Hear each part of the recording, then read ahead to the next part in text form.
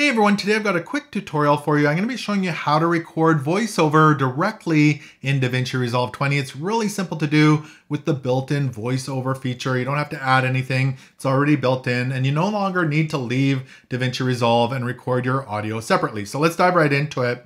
Now I do have 3 videos here in my timeline. I've got one with some background noise. And then I've got a blank space here where we're going to record some voiceover, and then that'll jump into another clip here with some background noise. So what we need to do is open up the voiceover feature here. So to the left of your video clips here and up a little bit, you're going to see a small little microphone. When you hover over that, it says voiceover. Go ahead and open that up.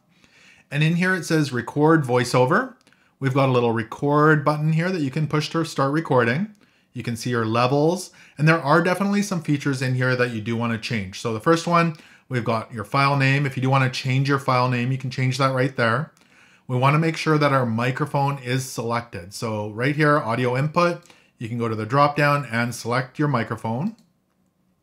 The other one here is record track. So right now it's set to audio 2. Often it comes default as audio. We want to make sure that the track down here that we want it to record to is selected. So there's nothing here in audio 2, so I'm going to select that.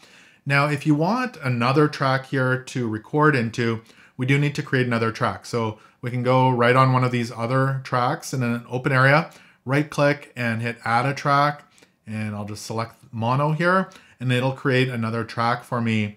And now I would have the option to add audio 3 here, and that would record in the audio 3 track. I'm going to go with audio 2. Now there are some advanced features as well. So if we click on the 3 dots here in the corner, we can enable input monitoring. So you can adjust the mic monitor level here. I'm going to turn that one off. I'm not going to use it. There's the enable 3-second countdown, which is a nice feature so you know when the recording is going to start. We can also mute the timeline while recording. This is a really good one. I like to turn this on so it mutes these other 2 audio tracks while we're recording so that they don't get picked up by the microphone. That's a really good one to turn on. There's also a stereo input option here as well. So let's go ahead and test this out. So I'm going to go ahead and hit the record button. It's going to do the 3-second countdown. 2.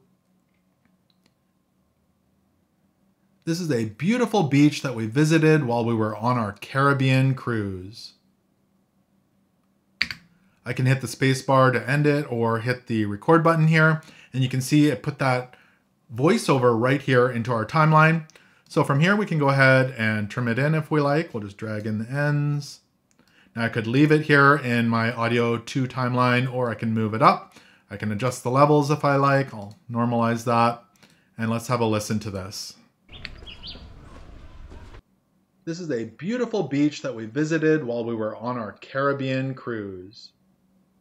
And there we go. Our voiceover is done here in DaVinci Resolve 20. It's really that simple to do. I hope this video helped you out. If it did, make sure to give it a thumbs up and hit that subscribe button. Thank you so much for watching, and until next time, take care.